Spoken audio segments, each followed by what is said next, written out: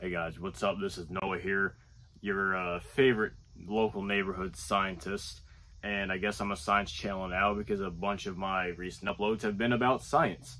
So I guess I'm doing science now. I've tried starting a science channel and didn't really work out, so I guess I'm going to try it on my main channel. It's kind of weird converting from, like gaming to, science. But yeah, today's video is about Mars, so I'm not going to say anything else. We're just going to go ahead and get right in. So as we all know, humans are a very expansionist species. We've climbed the highest mountain on our planet. We've sunk to the very deepest part of the ocean. We've essentially colonized every piece of land that there is to colonize on Earth. And we even have a space station that orbits the Earth so that humans can live in space. And we have even managed to land on our natural satellite, representing the furthest a human has ever been away from our planet.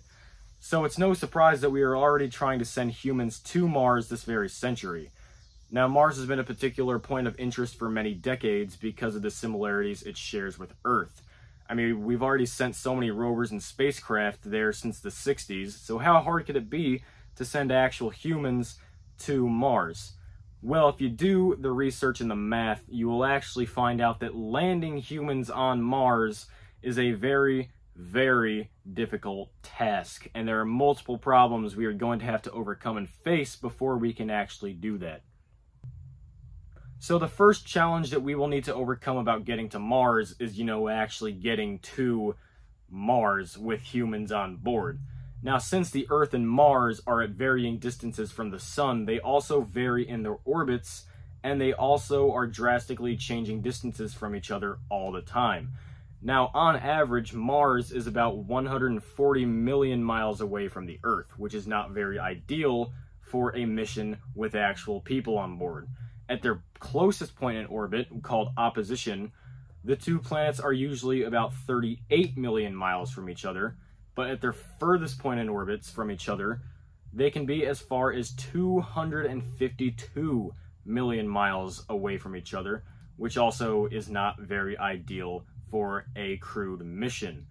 Now, the best time to usually launch to Mars when NASA sends rovers or spacecraft there is during opposition, as aforementioned, is when the two planets are the closest to each other in their orbits. Now, Mars opposition only occurs every 26 months.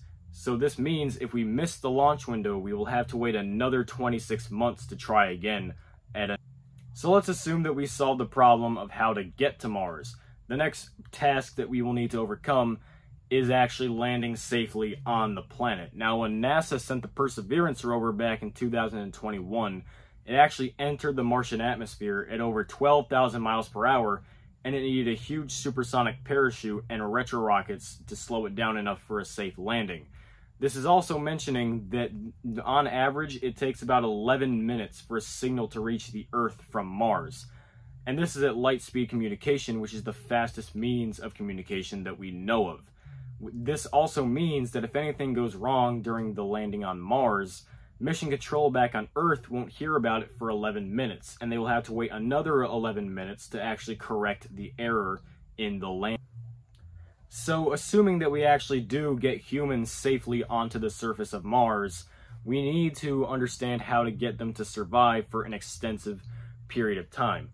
Now, you might have heard that Mars is actually very similar to Earth in many ways, and that is in some ways true, with large valleys and large mountains and polar ice caps, and only a day that's about 40 minutes longer than Earth's. But the truth is actually much different because Mars is actually a cold, hostile, and radioactive desert where the atmosphere is very thin and toxic. So our colonists will need breathable oxygen and drinkable water. Now, this is not very ideal since the Martian atmosphere is over 95% carbon dioxide with only small trace amounts of oxygen left in the atmosphere. But fortunately, there is water in the form of ice at Mars's North Pole. So if we can unfreeze that, the idea of drinkable water on Mars is not very far-fetched.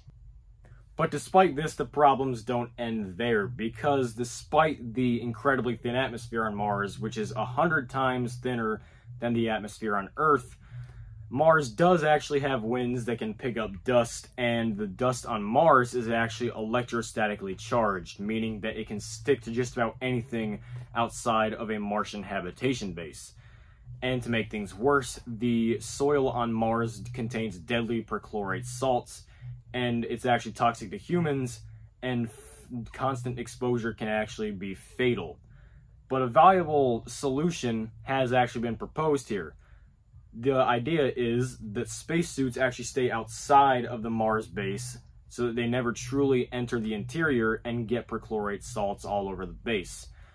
But this doesn't solve the fact that the average temperature on Mars is usually about negative 81 degrees Fahrenheit, with temperatures at nighttime dropping as low as negative 120, which is actually enough to freeze a person's skin on contact.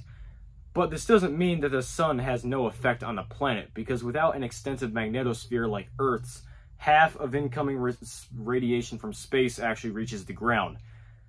Just 3 years on the surface of Mars is actually enough to expose an astronaut to the radiation imposed on ISS astronauts for their entire careers. This increases cancer risks and can develop cell mutations. But again, a viable solution has actually been proposed here, and the solution is that the base can actually be covered in layers of ice and dust so that it actually blocks out some, not all, of the incoming radiation from space.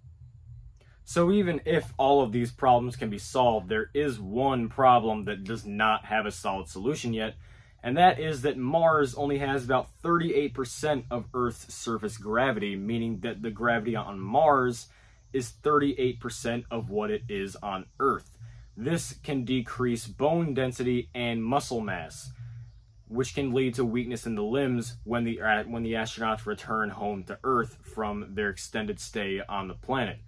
So for now, until we come up with a viable solution, the crew on Mars is going to have to exercise to keep their muscles and limbs in healthy shape. So basically, in summary, if humans do ever want to go to Mars, we're going to have to overcome some pretty huge challenges.